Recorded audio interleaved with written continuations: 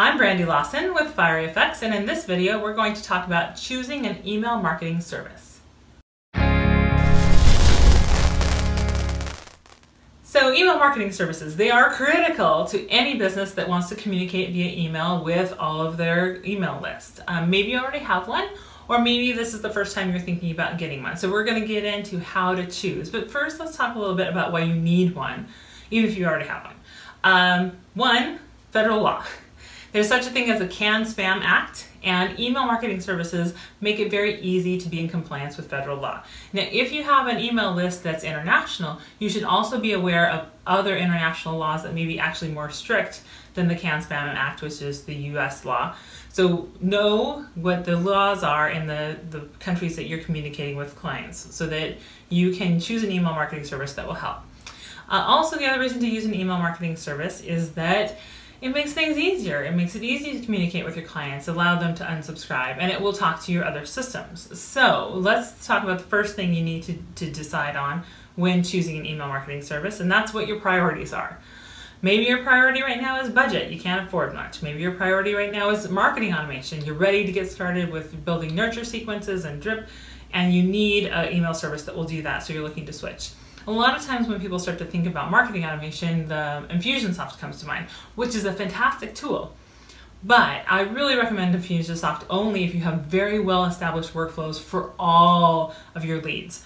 If you're just really getting started with marketing automation, Infusionsoft is not the greatest place to start. If you're very sophisticated with marketing automation and you want to have one thing to do it all, one ring to rule them all, then Infusionsoft is a great choice. So what are your priorities?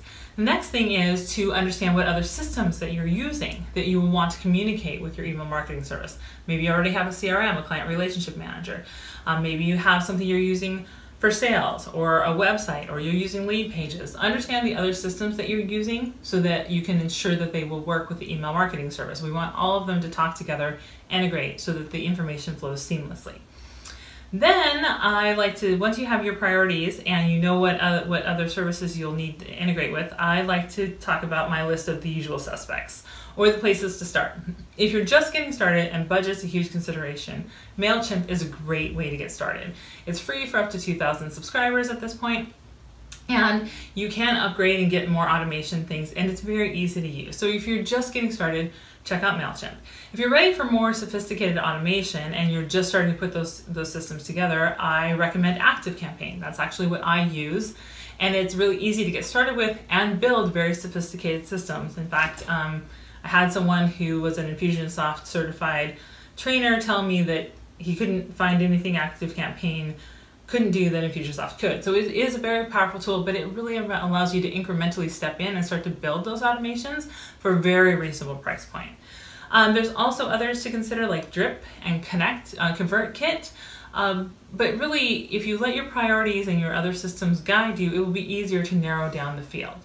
And then finally, when you go to import your list, there is a right way and a wrong way, and the email marketing service will help you do it the right way. And it may feel a little onerous, but what they're there to do is make sure that you're following federal law and that they're protecting the reputation of their other senders, because you don't want to get a bad reputation or be viewed as a spammer by how you're doing your list. So those are the things to consider. You can always find more about digital marketing and connect with us at FieryFX.com.